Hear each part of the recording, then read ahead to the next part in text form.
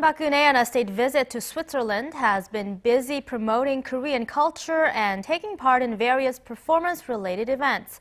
Our presidential correspondent Eoh Jin-joo, who's traveling with the president, sent us this report. President Park has been putting great emphasis on culture as a means to better communicate and connect with local people when she travels to different countries. She made sure to keep this tradition going in Switzerland. The president attended the Korea Fantasy on Sunday, a performance composed of various Korean traditional dances by the National Theater of Korea at the Paul Klee Center in Bern. The Korea Fantasy has been performed more than 600 times in some 60 countries to promote Korean dance to global audiences. 한국 전통 춤은 무용은 역동성이 있으면서도 또 정적인 면이 있다고 하는데 오늘 여러분 보시면서 그렇게 느끼셨습니까?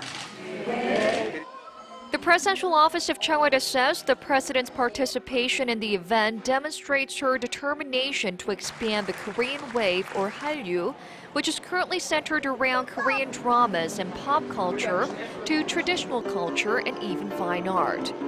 Ahead of the performance, President Park also looked around an exhibition on the life and work of German-Swiss painter Paul Klee, who is known for painting the first abstract works in the 20th century, along with Russian artist Vasily Kandinsky.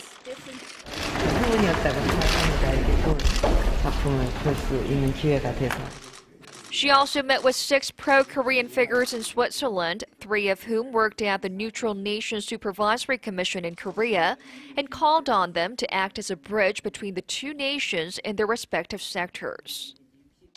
President Park is scheduled to hold bilateral talks with President of the Swiss Confederation Didier Reynders on Monday and seek ways to strengthen cooperation in the sector of advanced technology and benchmark Switzerland's educational system. Eoh Jin-joo, Arirang News, Bern.